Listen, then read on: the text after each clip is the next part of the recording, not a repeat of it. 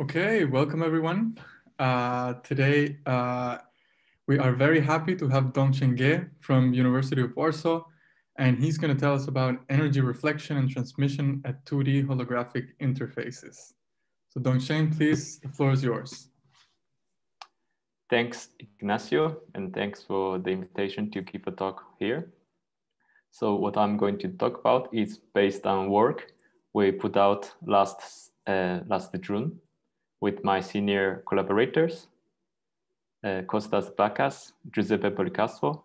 Those are the professors at École Normale Supérieure in Paris, and Shira Chapman. She's now a faculty at Ben Gurion University.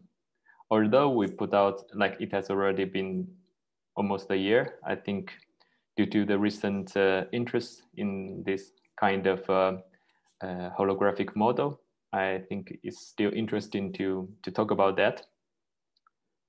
Let's start with some kind of brief introduction. So what we are studying here is actually some kind of interface physics. So this has a very long history, and this topic or this subject is very interesting and rich. The first example I can think of is the diffraction of light in different media. Supposing that we have two media systems, one with water and one with air.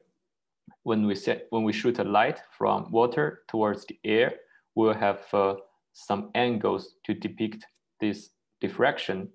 And the law govern such kind of physical situation is given by the Snell's law. It can be formulated in terms of this formula, and 1 and 2 are the reflection index of the two media. And that's a very simple and classical picture of the interface physics. I did also more searches online, and it seems like in material science and condensed matter physics, they have studied such kind of interface physics at a much broader and deeper level. So some examples are like the crystallographic defect. So when you have a crystal, it's not necessarily that it's perfect. There might be some point defect, various different kinds of defects, like at point 1, the line 1, and the planar one, and also the bulk one. Although in the later of the talk, I will talk more about the point defect, since we are in a very low dimension. There are also some interesting topic in surface plasma. So what are those surface plasma? They are coherent delocalized electron oscillations. And people can study, for example, the dispersion relation in this surface plasma. And another very hot area is in terms of the graphene is a new material, and people can study, for example, the surface conductivity or other stuff in those condensed matter system. After this, there are still many other subdomains that study in the surface or interface physics. This is just a short introduction to tell you that it's a very rich and interesting subject of about the interface physics. But those are more from the experimental point of view or phenomenological point of view. Today, I want to tell you a kind of interface that is more theoretical. So we call them conformal interfaces. What are those interfaces? Supposing we have a d-dimensional Euclidean space and we have a CFT living in this Euclidean space-time. And in this space-time, we can embed actually a p-dimensional interface in this d-dimensional Euclidean space. As we know, the conformal group for the d-dimensional CFT, so the theory with high symmetries, is the orthogonal group d+1, comma 1. After we introduce this interface, this conformal interface, it is broken into two parts, the global symmetries. The first part is the orthogonal group of the conformal interface, which is still a conformal group is p plus 1, comma 1, and then the rotation along the orthogonal directions.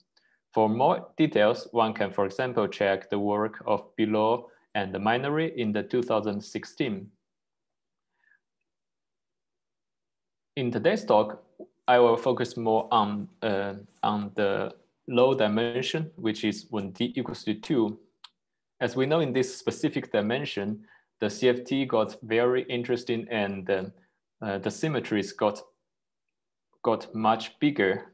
It's become infinity for the theory. So the symmetry has been enhanced to 2 copies of Virasoro's.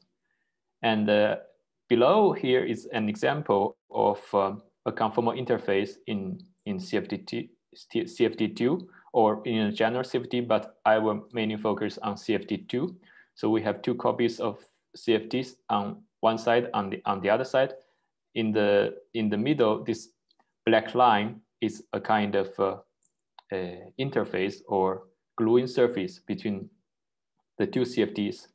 And this conformal interface, if it preserved one copy of Virasoro symmetry, then we call this to be a conformal interface in CFT2.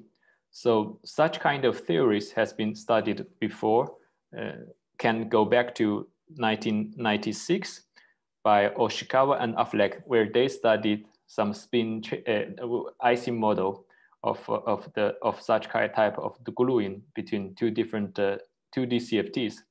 And in 2016, Kehler, Hunker, and Watt had more examples on rational CFTs of this type. Let's the next slides. Yeah.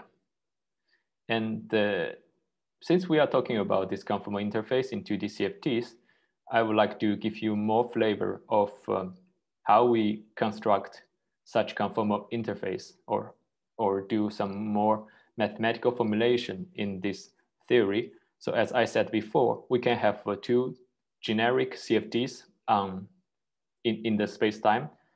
They are separated by this black line in the middle. And on the left side, it can have central charge CL. On the right-hand side, it can have a different central charge CR.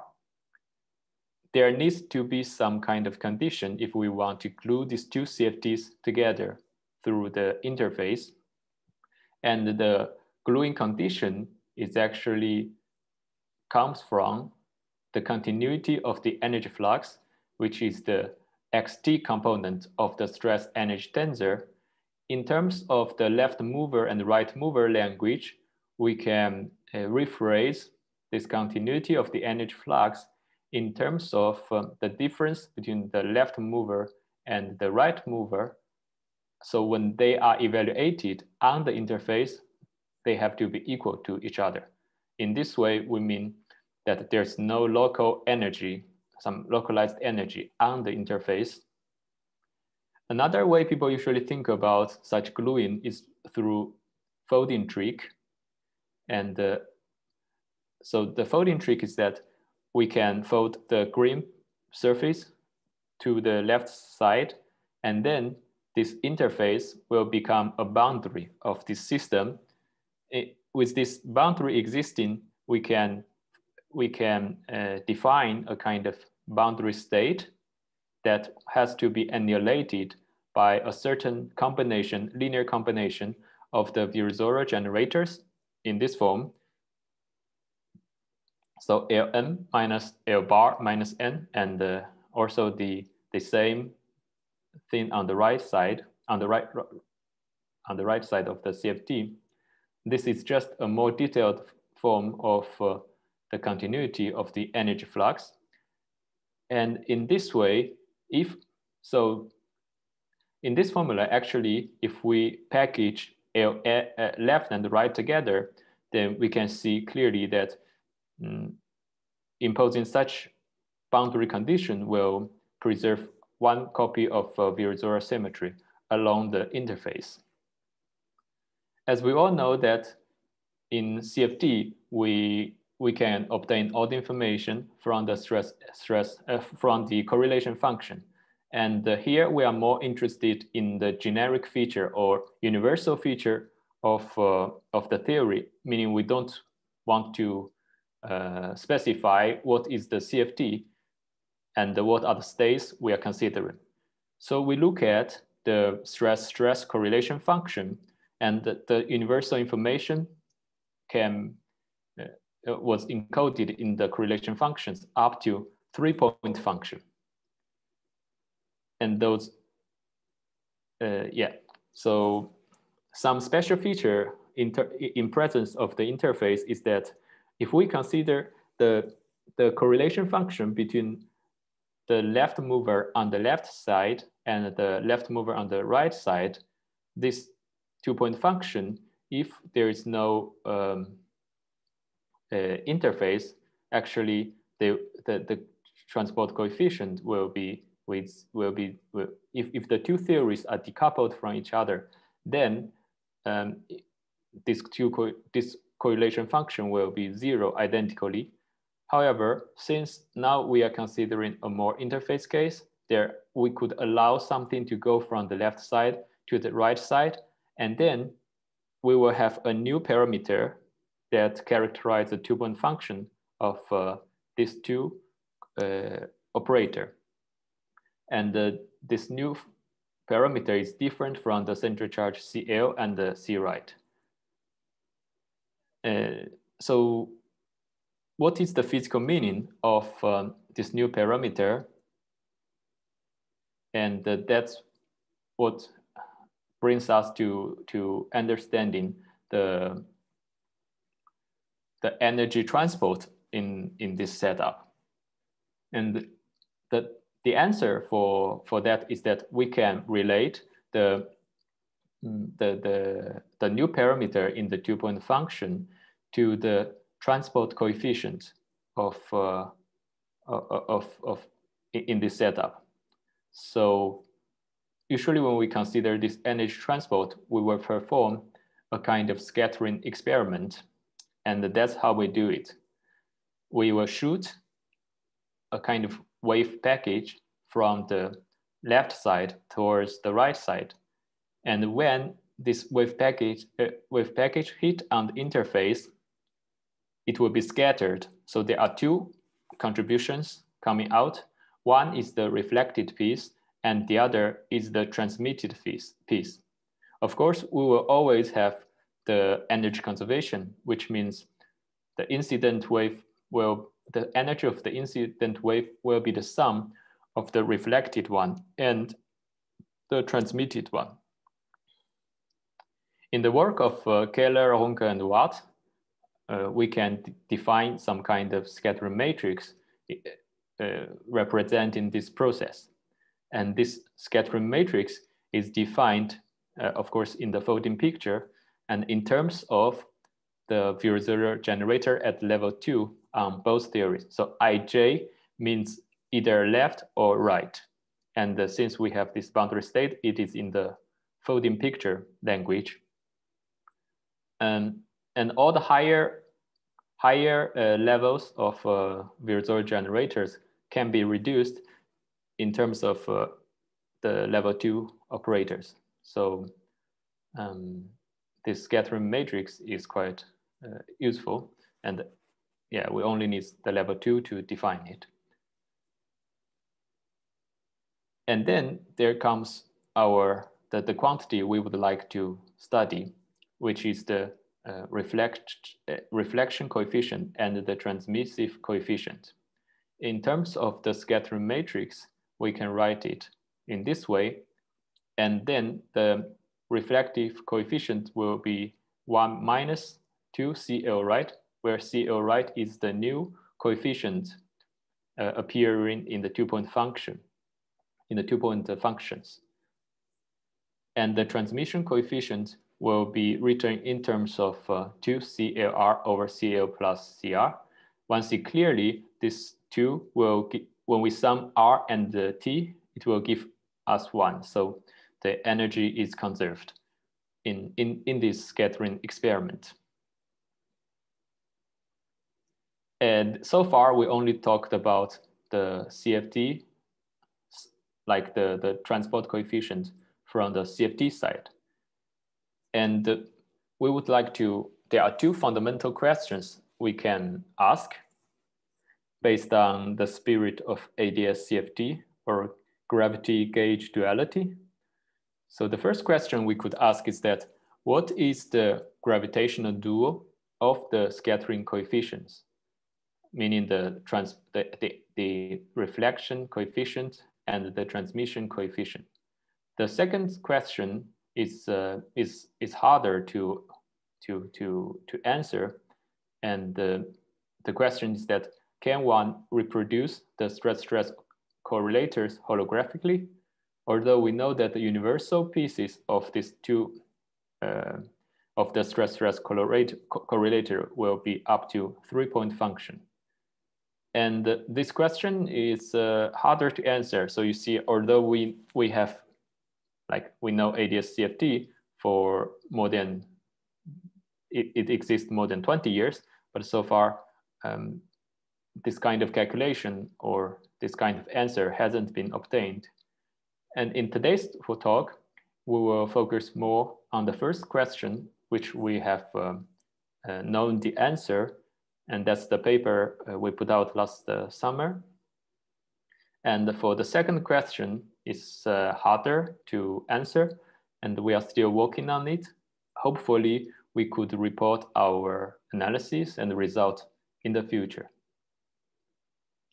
So now let's start to attack the first question.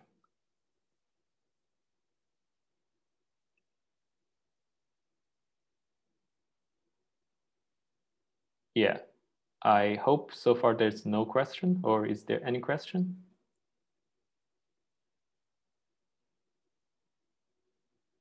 Okay. So in order to understand the gravitational picture, we need some kind of gravitational model to understand. And this has been conjectured to be the thin-brane model. It can have higher dimensional embedding. So what is this thin-brane model we're considering?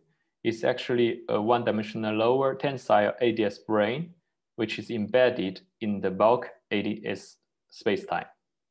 And in our consideration, we are actually considering an ADS2 brane that is embedded in ADS3. Although the ADS radii on the both sides could be different, but then we need some like more detailed gluing condition. This gravitational picture, or this thin-brane model, recently has received a lot of attentions. So I just list the following, although it can never be non-exhaustive. The first one is definitely related to the information paradox. When people considering island and obtaining the page curve with the transition. So it starts from the work appeared in 2019 by Almeri, Mahayan, Mendelssohn, and Zhao. And there are following works by Van Hamstock and collaborators, and Myers and collaborators. So Ignacio has also been working on this. And the spirit by using this doubly holographic model is that can be simplified to this case when we are considering the entanglement entropy. For example, this is in the Poincaré coordinate. We have an interval, and the RT surface, if the interval is far from the boundary, then it is the usual RT surface we have. But when the interval is approaching the boundary, it will have some kind of new pieces, which is a disconnected RT surface, and this kind of phenomenon is like the phase transition, and the pieces on the brane, or in this case, it will be the end of world brane. So the blue pieces will be the island that people nowadays referring, and a lot of details of such work can be referred to the work of Myers et al. In 2020. Can I ask a question? Sure. So I've seen this figure before.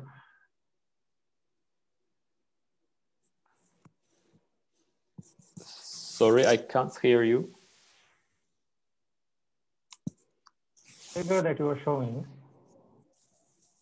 Yes. Can you hear me? No, I've seen this figure before, but I've never quite understood why it is drawn this way. Can you tell me what is the meaning of those two edges meeting at the corner? Why do they meet at a corner? You mean if that is not too naive a question? Yeah. This one, right? Yes. So yeah, once what is going on there? I don't know. Okay. To have a short answer, so this is still you can see my mouse, right? So this part is still the interval on the boundary, and now we want to calculate what is the bulk dual of the entanglement entropy for this interval, and then effectively we can imagine that there are some p's on the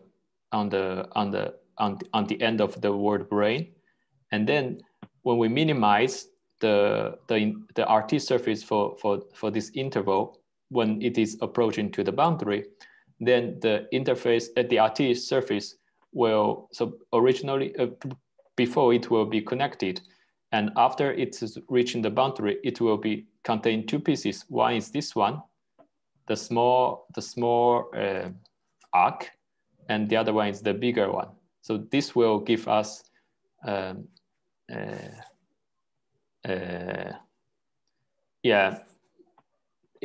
surface will now become the minimal. So there is a phase. That means that's why we say there's a phase transition.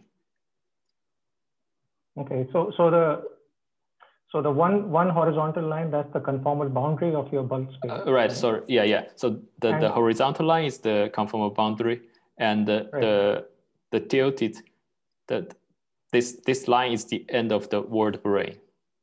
End of the word brane. Again, I've heard that many times, but I've never quite understood what that means. So basically, it means that we have some kind of brane, and it can back react on the geometry. So for a half ADS, it is the dotted line. This is the bulk space is from the boundary till the dotted line. But after we introduce a kind of brane structure at the end of the word boundary, at the end of the word, it can back react on the geometry, and it gets some extra pieces here. We call it the end of. So sorry, it's just another ADS manifold embedded, lower dimensional ADS manifold embedded in the bigger ADS manifold. Right. So this kind of brane is still a lower dimensional ADS brane, except that now outside this brane there is no space-time. So that's why we call it the end of the world. I see. Okay. All right. Thanks a lot. Thank you. And there are also some work related to complexity consideration. For example, we have worked out like almost 3 years ago to test the holographic complexity conjectures in this model. And there are also some, and this here we have shown that there are,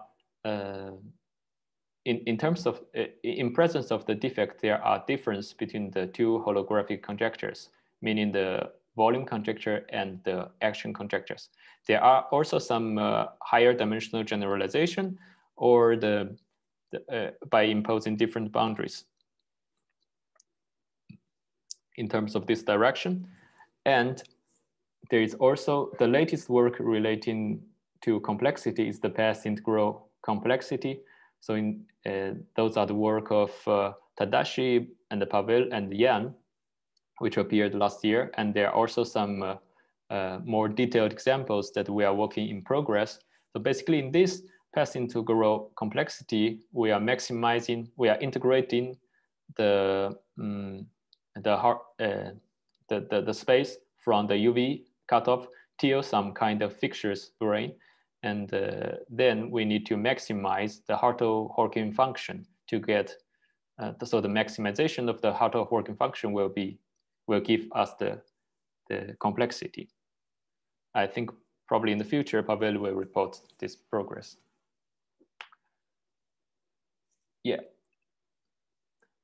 Since this is the main setup we're considering today, it's better to tell you more about what is the thin-brane model we are using here. And in this slide, I'm going to give a little more details. It might be slightly technical, but I hope it's still understandable. In this picture, what I have drawn here is the ADS. It's actually a time slice in ADS3 Poincare coordinates. The orange lines are the asymptotic boundaries of ADS, or the conformal boundaries. And we put the brane in the red vertical line. So the time direction, there is a time direction, is actually pointing towards us, meaning outside of the screen. And the blue shaded region is due to the back reaction of the existence of this brane. This back reaction can be obtained. So we need to solve the Einstein equation to obtain this back reaction. And the result can be drawn in terms of this way. And there are two angles that are important to characterize the back reaction of the brane, which are marked by theta L and theta right.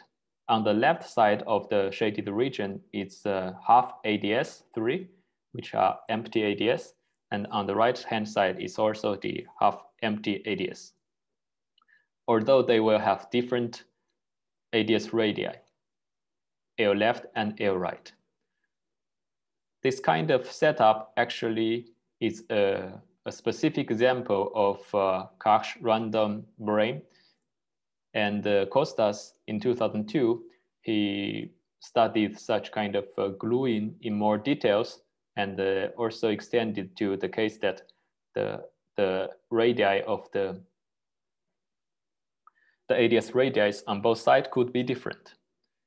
And the result is that the stable solution exists in such certain range when the brane tension is less than the sum of the inverse ADS radii, while larger than the absolute value of the difference of the two. The back reaction of this geometry can be depicted in terms of this gluing condition. And the gluing condition tells us that the ratio between the ADS radii over cosine of this angle will be dependent on the tension. So one specific case we can consider in here is that when theta L and theta right goes to 0 simultaneously, or if theta L goes to 0, theta right has to go to 0 as well. What does that mean? It means that the brane tension has to be 0. Let's see if this agrees with our formula here. When theta L or theta right goes to 0, these two terms are still finite, while tangent theta and the tangent theta goes to 0. That means theta 0 has to be, sigma has to be 0. Sorry, sigma is the brane tension. Sigma has to be 0 in this case, and this agrees with our intuition. If the angles goes to 0, then that means our tension becomes 0. Yeah. Is there any question? I have a question. Dongsheng, could you please elaborate a bit on the stability condition? So what happens if you're outside this region of stability? What happens to the brane? Right. Yeah. Okay. So the two bonds, the upper bonds and the lower bonds. So the upper bonds has a name, which is called the Randall syndrome bonds. And it basically tells us if our brane tension exceeds this value, it will no longer be the ADS embedding, rather it will be the DS embedding. So that's what the meaning of the upper bounds. And the lower bounds is actually called the Coleman-de Lucia bond, and it's somehow related to the nuclearization of bubble nuclearization. I know that only by words, but another way to see where are those two bonds coming from is by looking at this gluing condition. And there are some, so theta L and theta right, theta R, they will have some range. It cannot be arbitrary. So both angles will be inside the range from 0 to pi over 2. And by taking that into consideration, one can also arrive at this stable solution. Would that be good enough? Okay, yeah, thanks. Thanks for the question. Yeah, so we have an effective, we actually have an effective action to describe this kind of setup. Besides the Einstein-Hilbert term, which are the Bach terms on the left side and on the right side, we also have some extra terms. One of them is the brane tension term, and the other terms we can write is actually the Gibbons-York-Hawking term, although we have no boundary, but this term is useful in the sense that it will give us the correct boundary condition. And when we write those Gibbons-York-Hawking term here, it's actually one on the left side of the brane and one on the right side of the brane. It looks like the brane has been sandwiched by these two extrinsic curvatures. So the bracketed notation is written as it denotes the difference between the two extrinsic curvatures, or the two different quantities on the left side, on the right side. We can write the effective action in those terms is because that we have assumed the continuity of the induced metric. So once when we do some variation with respect to this action, the saddle points gives us that the Israel junction condition. What it tells us is that the jump of the extrinsic curvature. So sorry, those are not absolute values. Those are the square bracket. So this formula tells us the jump of the extrinsic curvature will be proportional to the brane tension.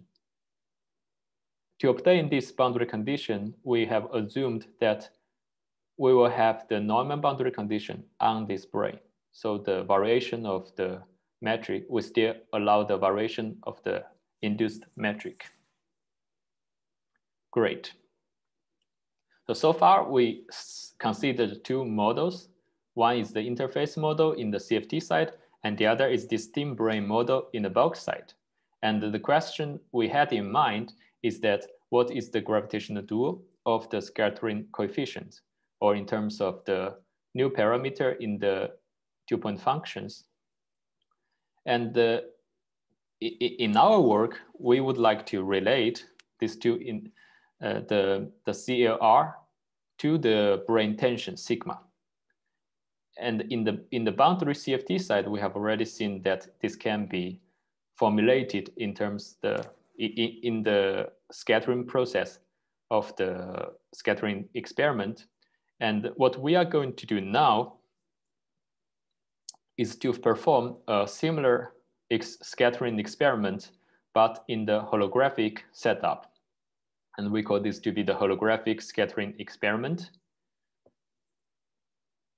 Something I would like to mention here is that there are actually some previous work who have also considered such model and relate the brane tension to be a kind of information quantity on the boundary, which is the boundary entropy. And those are the works of Tadashi and collaborators. So what they have claimed is that supposing we will have an RT that is connecting to the end of the word brane, then the extra pieces coming from the existence of the end of the word brane will be labeled as the boundary entropy.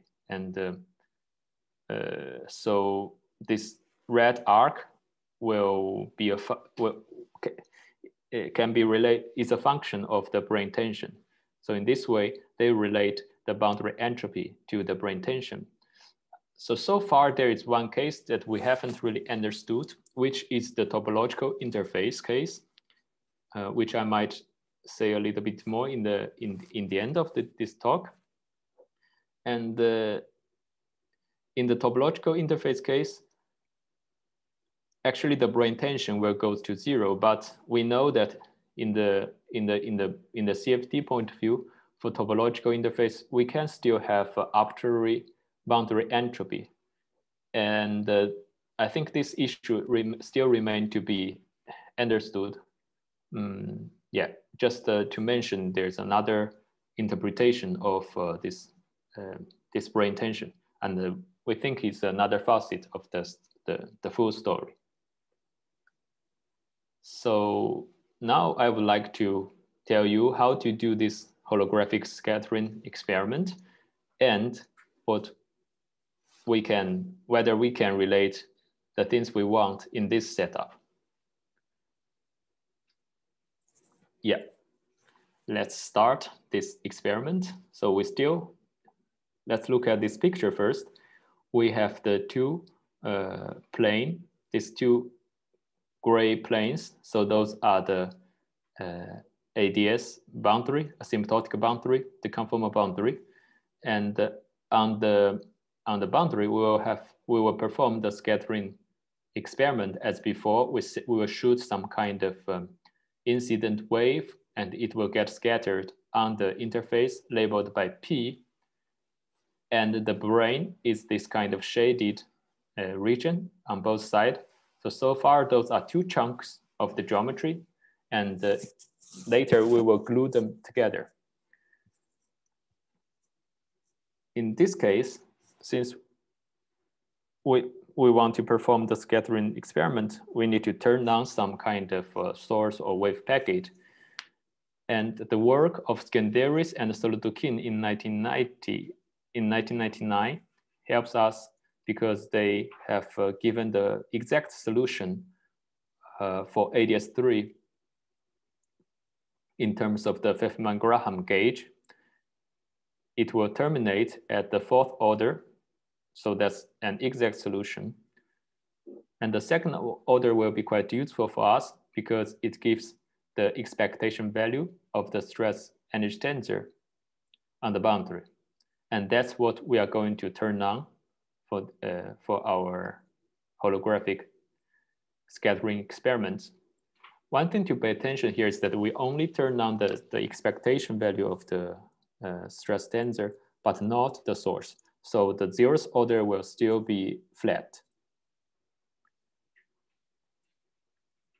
To prepare the scattering states, the holographic scattering states, what we actually do is to fluctuate the brane. That's why we draw it in a fluctuating manner. So it's actually to fluctuate the brane mildly or weakly.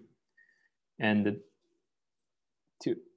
this can be given or can be formulated in terms of the following ansatz, where we have we will add some extra term to the metric. So the first term is the incident wave. So far we are doing things from the left side. We write the metric in terms of the light cone coordinates. So x plus minus means that t plus minus z. In the first term, we'll have the incident wave, which propagates at 45 degrees towards the interface. And since on the left side, we will receive some reflecting contribution. So that's why we'll have the second piece labeled by the reflective coefficient. And that's the coordinate system on the left-hand side.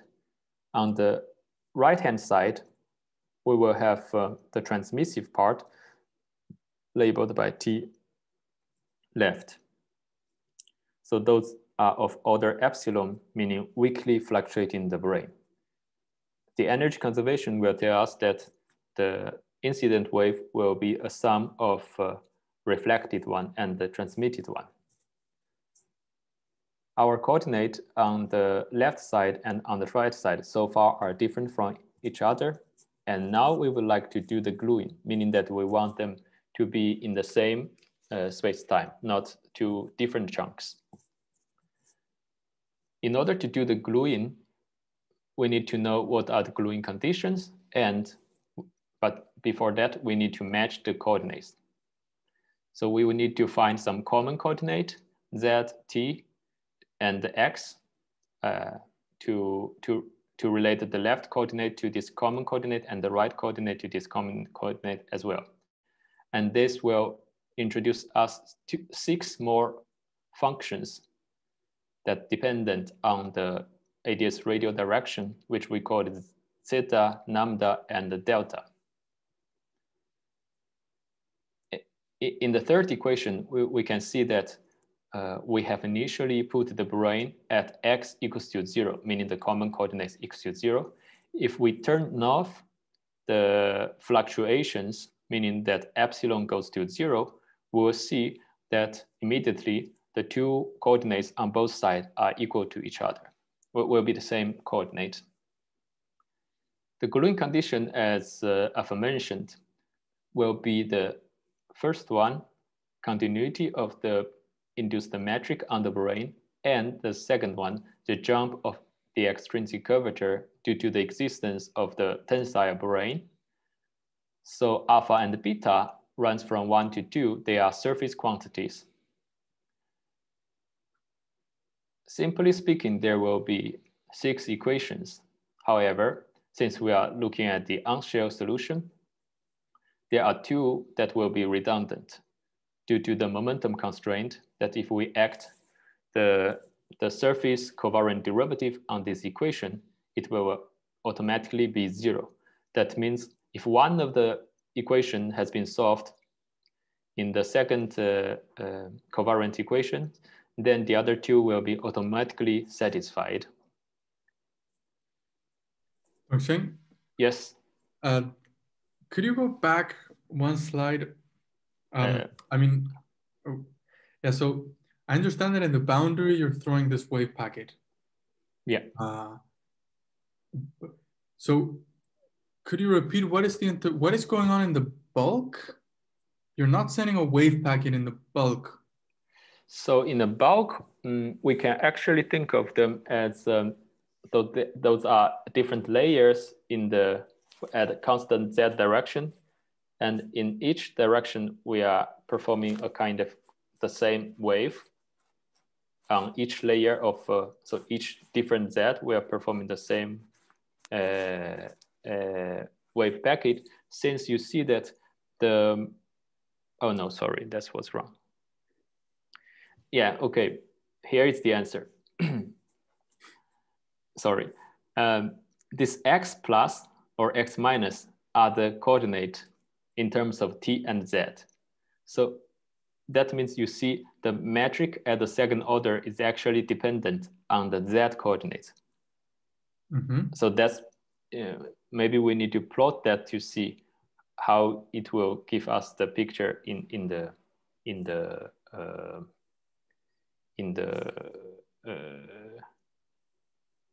wait. I think I'm confusing myself.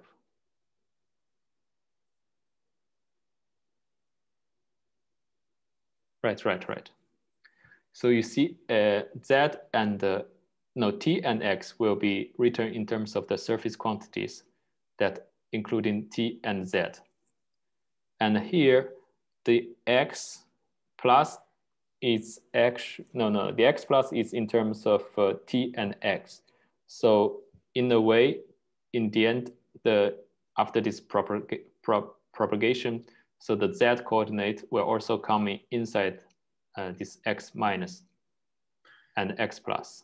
Right, but in this metric, if I go away from the brane, yeah, is this metric? This is not locally ADS3.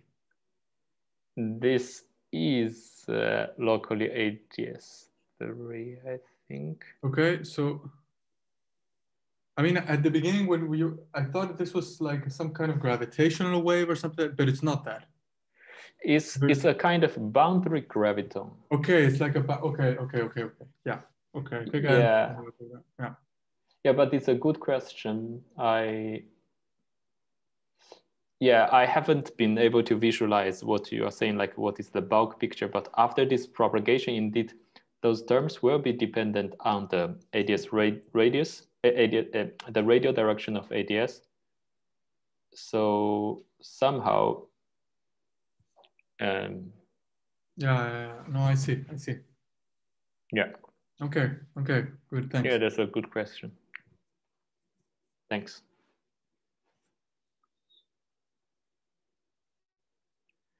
Yeah, so far we have 6 new functions, and from this gluing condition, we'll also have 6 equations. So in general, we can solve those equations. But as we said, there are 2 redundant equations. So how can we see from those functions? That means 2 should somehow be redundant.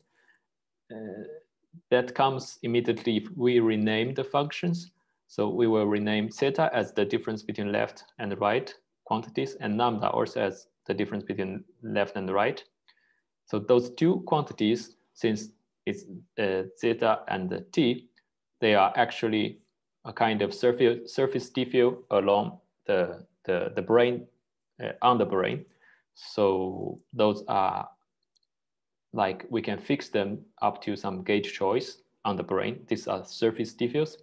And the third one is the displacement, or the expectation value of the displacement, since those are related through this x, the transverse direction of the interface on the CFD side. And we also rename another function as the linear combinations, the weighted linear combinations of the other functions. After some efforts, one can rewrite those equations in terms of the new functions we have obtained here. And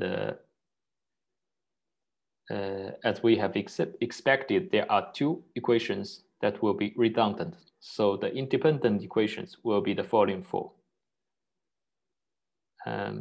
Yeah, we have also absorbed some phase factor inside this transport coefficient. And yeah, in general, those are just linear differential equations. So they will be able to be solved. And the way to solve it is first to look at the homogeneous part and solve the homogeneous equation, and then add in the non-homogeneous part and solving the full equations. To get some of the physical quantities that we are interested in, I will mainly looking at the first equation and the third equation. And this can be solved in the way that I have proposed. In the next slide, I'm going to give you the solution of this equation. And actually, I have given the solution in terms of this delta. Delta is a linear combination of those 3 functions relating to the transverse direction and one direction of the on the brane. The first 2 terms are comes from the homogeneous part of the equation, and it will have 2 different coefficients in terms of those 2 propagating waves. And there are some other terms. So let's first look at what are the physical meaning of those 2 waves. Here I have redrawn the bulk picture. So the red line will be the brane. Those 2 terms are the propagating waves along the brane.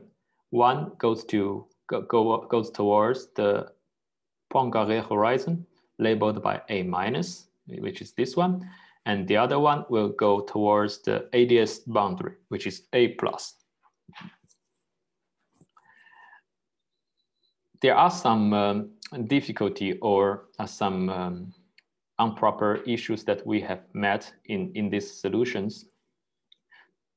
Those issues are relating to those wave packets, because in those wave package, we see packets that we see they will propagate at speeds that is faster than the light.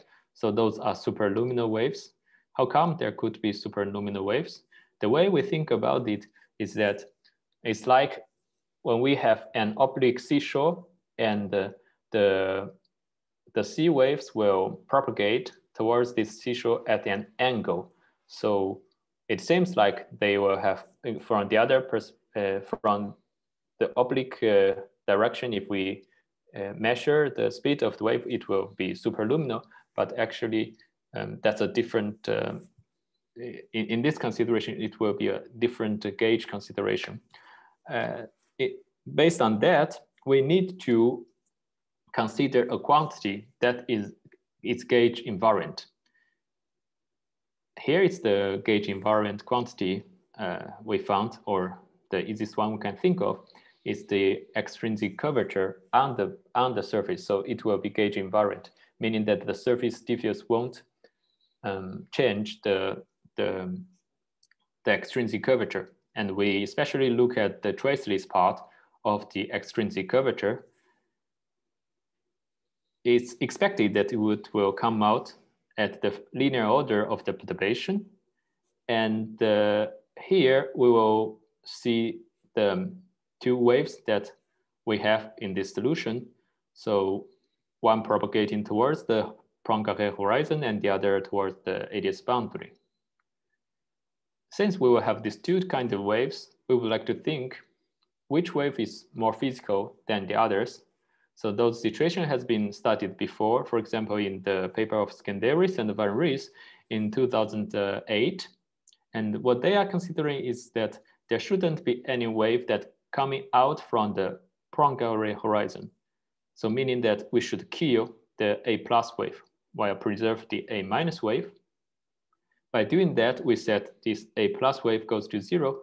We will relate the transport coefficient, actually the directional transmissive coefficient from the left-hand side to the we'll relate this quantity to the angles we have seen before.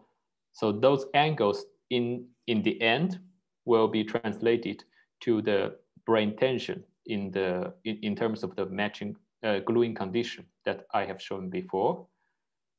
To save your effort, I will just give the result, which is written in terms of the weighted average transmission. So we need to weight the directional transmission coefficient with its weight, which is the ADS radii.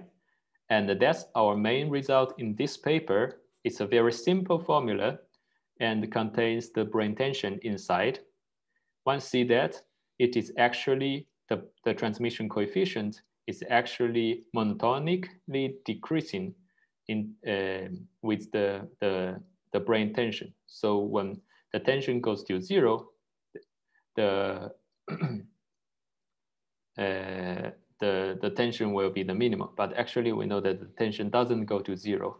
It will, if the left-hand side and the right-hand side ADS radii will be different.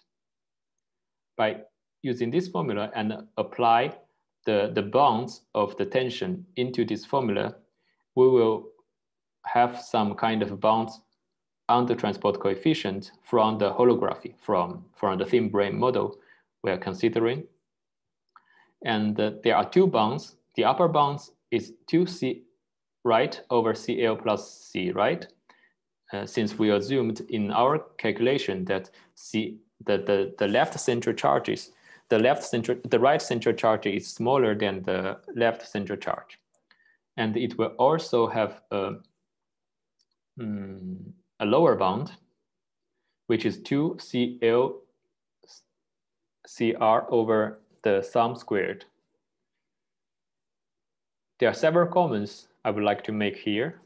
The first one is that the upper bound of the transmission coefficient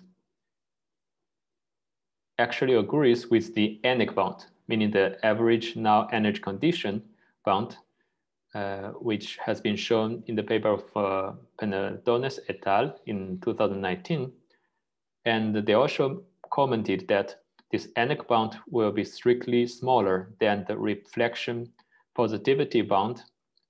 So the reflection positivity is actually the Euclidean version of the unitarity in the QFT theory. Another comment is that the lower bound from holography is actually stronger than the unitary bound, which is 0. And this is somehow,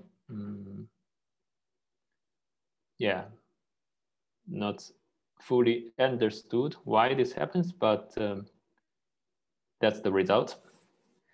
Two other comments I would like to make here is that there are two extreme cases one can consider. The first case is the totally transmissive interface when t goes to 1, and this can only happen when CR equals to C left, meaning that the two central charges has to be equal.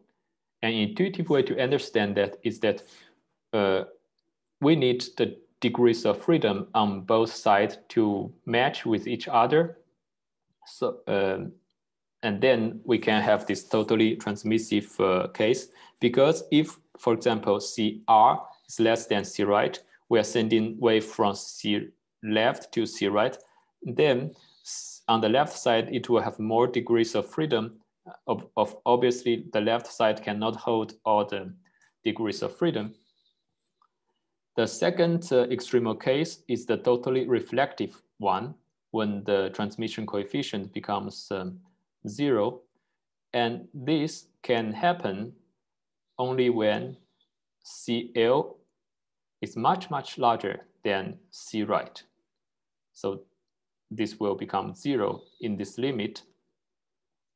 And physically, it means that we are depleting the degrees of freedom on one side. Here is the right-hand side. So we are really depleting the ADS space or the CFD on the right-hand side.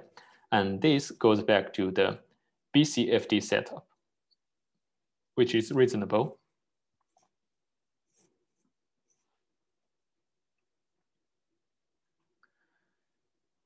Yeah, I think it's good to summarize what we have considered in this work and tell you about maybe some future interesting topics. So what I have shown you just now is that the transport coefficients, which carries the universal information of the CFT, it's universal in terms of 2-point correlators and up to 3-point correlators. And we have successfully matched these transport coefficients to the brane tension in the thin-brane model. And the holographic bound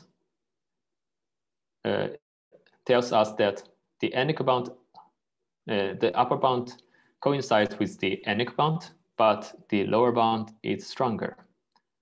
There are some certain issues that we haven't really understood. One issue is how is our consideration related to the previous consideration on the boundary entropy. So can we make more precise connection between the energy transport to the boundary transport, especially in the topological interface case where boundary entropy can be arbitrary and the brane tension should be 0.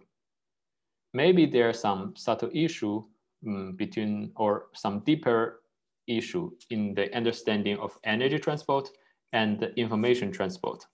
And this we couldn't really answer so far, or maybe because those are the different facets of the same theory. And in the bulk side, we are mainly looking at the classical geometry. So that is an effective theory. Maybe in that sense, we cannot really distinguish the two, but it's still interesting to go deeper to understand what are the difference between the two. And there might be some other interesting directions.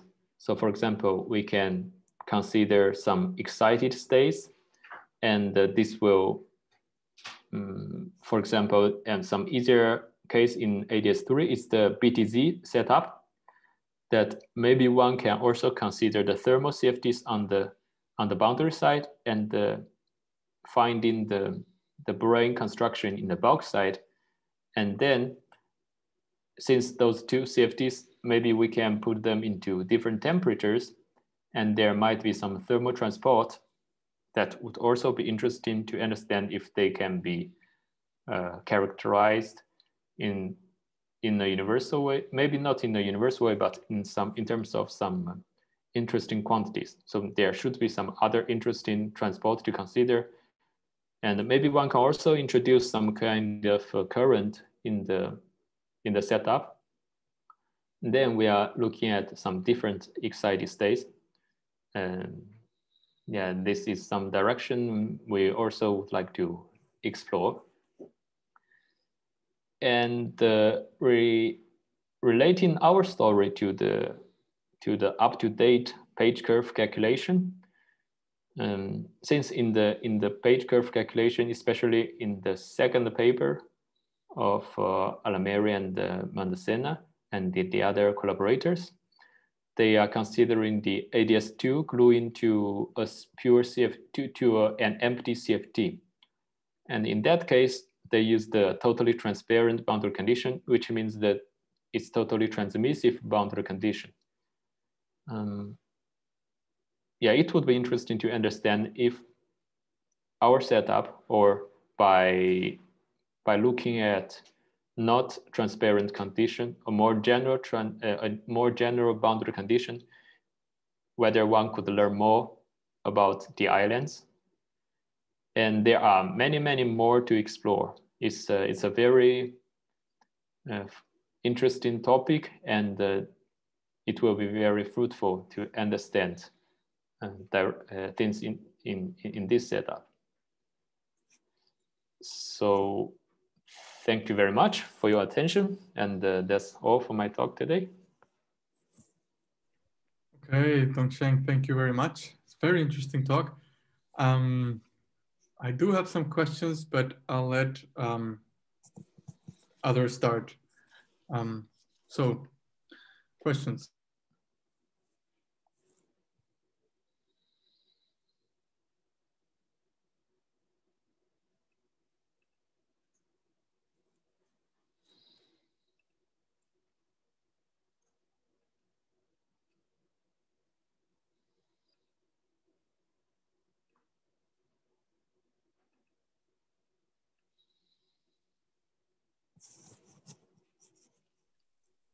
In that case, let me start. I mean, I have several questions actually, but okay. But one of them is, so here you were using the tension of the brane as somehow like a free parameter that you could vary between these two bounds.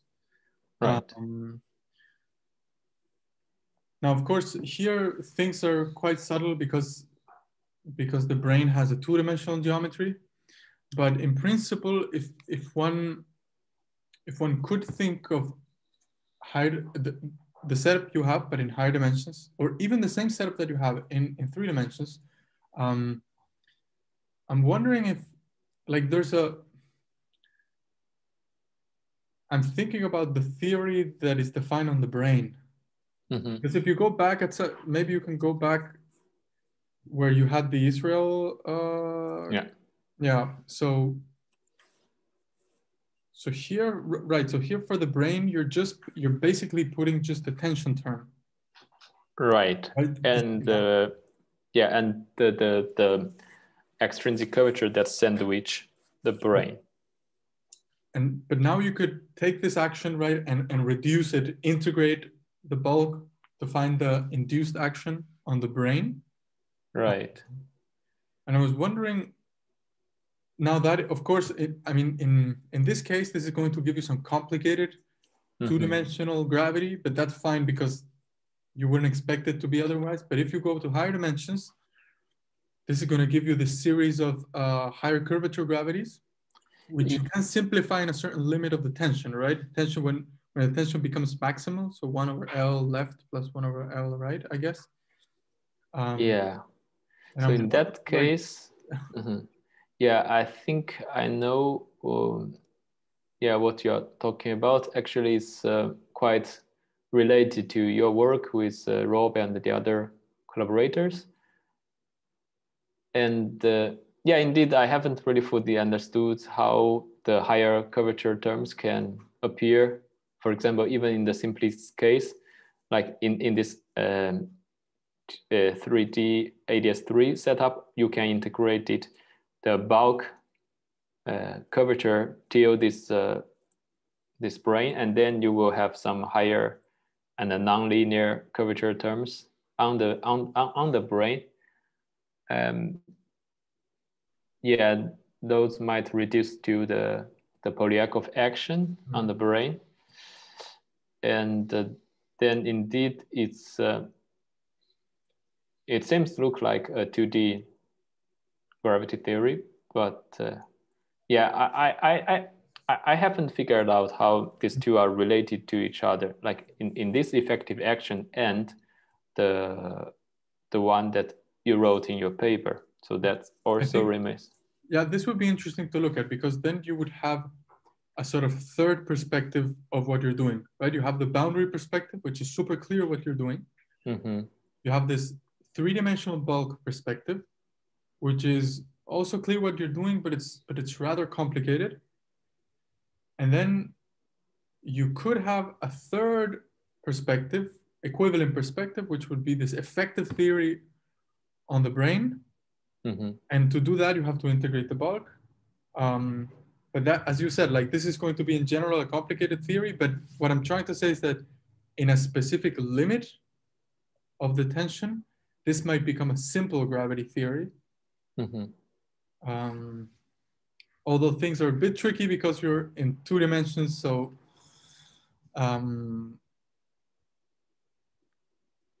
is there like in higher dimensional case, is it more clear? I think so. Yeah. Yeah, definitely yes. Because in higher dimensions, when you integrate the on-shell action in the 3-dimensional bulk up to the brane, what you're going to get on the brane is simply going to be Einstein gravity plus these higher curvature terms, whose coefficients are going to be controlled by some ratio of the tension to some other thing. And these things you can make very small if you want. And that's the limit I was talking about before. So, okay. And you require the tension to be small, or it's not necessary? No, actually you in this case, I'm not sure exactly in your setting, but in the more standard one in which you have the 2 sides equal. The Z2 symmetry case. Right. You would require the tension to be maximal or close to maximal, so that the theory induced on the brane is Einstein gravity. But anyways, we can talk about this. We should talk about this. Yeah, definitely. I think I got your idea. It's like, yeah.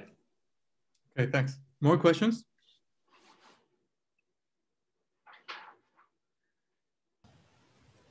Maybe I ask a quick, small question.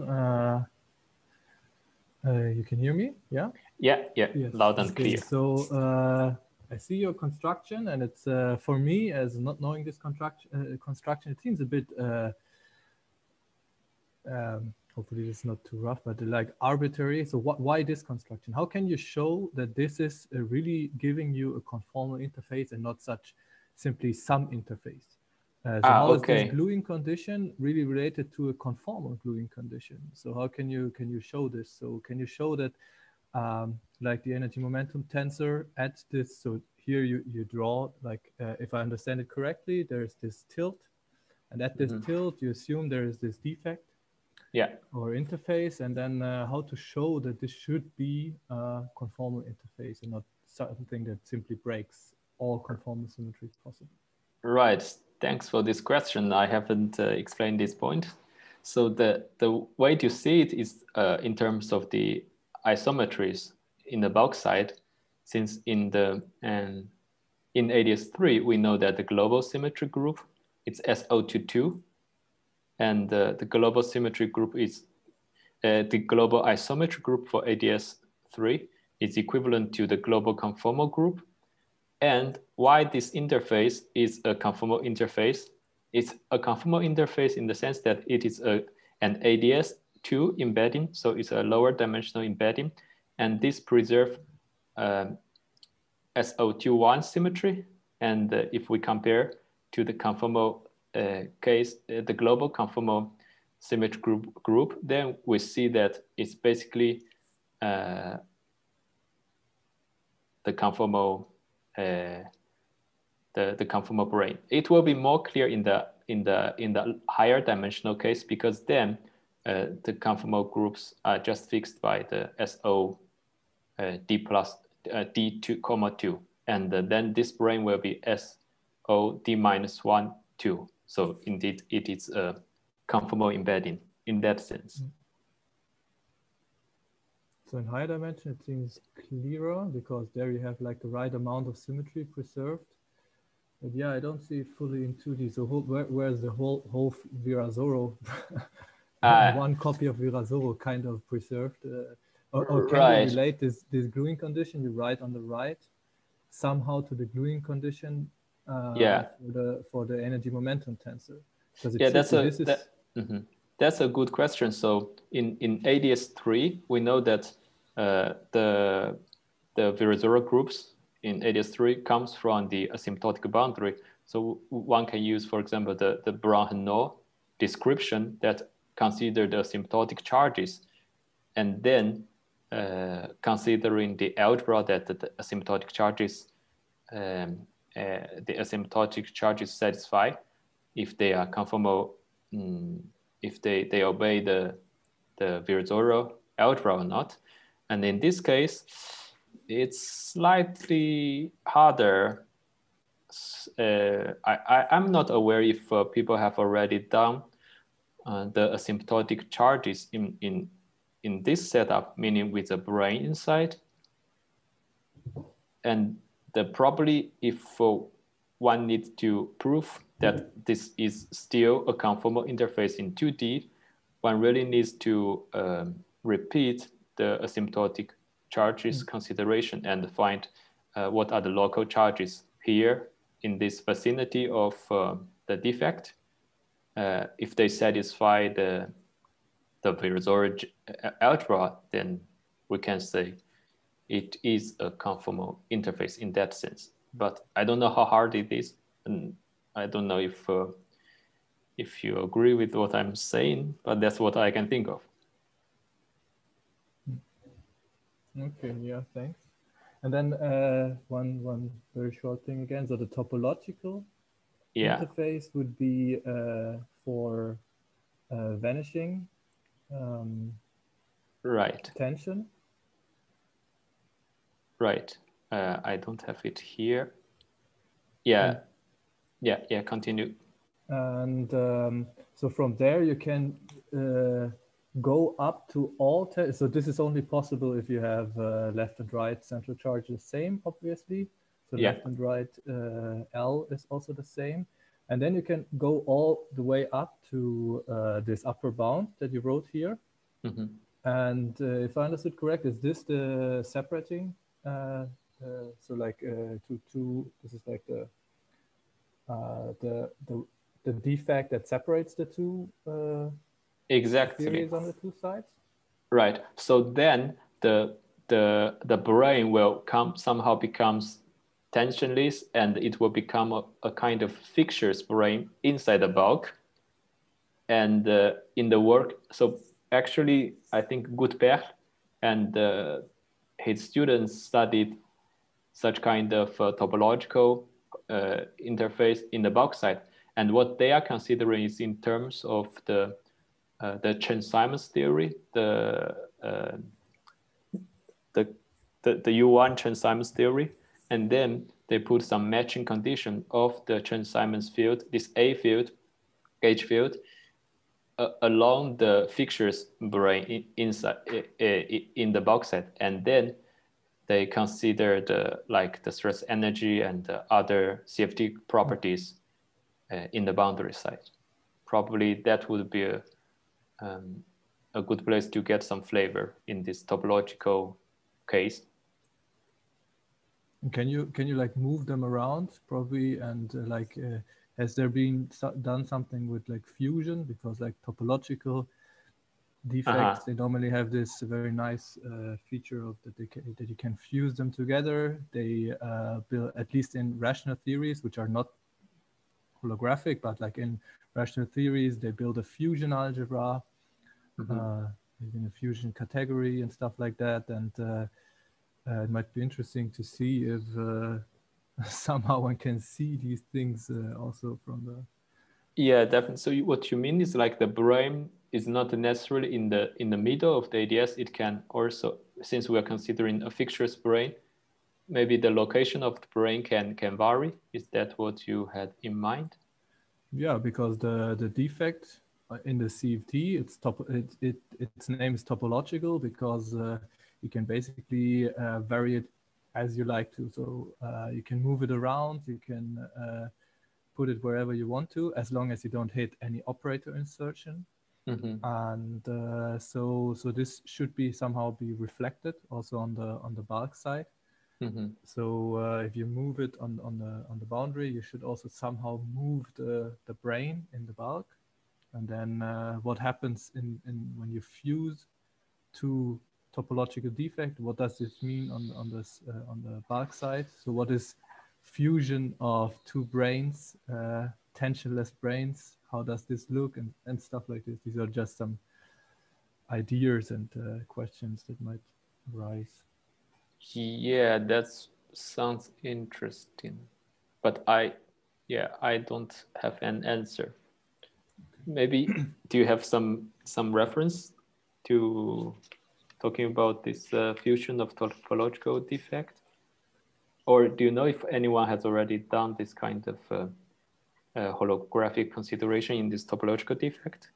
So for holographic in a sense. So if you look at the work of Runkel and collaborators, they have this TFT description of rational conformal field theories.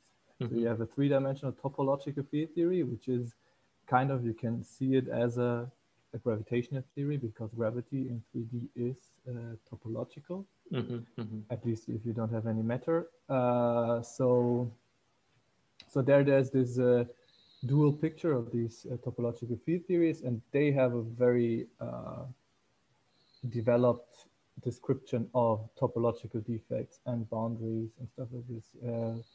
And they can describe very well how to do the fusion and stuff like this. They don't have a description for if you go away from topological defects. So here, this seems to be pretty nice if you want to describe in particular non-topological defects as well. Yeah. So in this sense, this works better. But if you just want to talk about topological defects, this TFT description seems to be very straightforward. It's also pretty mathematical. It's Yeah, I looked at some Schweigert, Runkel, and who's the third person? I forgot. Schweigert, Runkel, and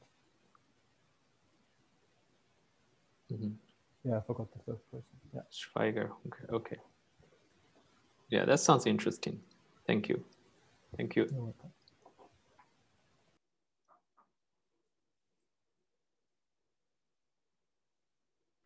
Okay, any last comment or question?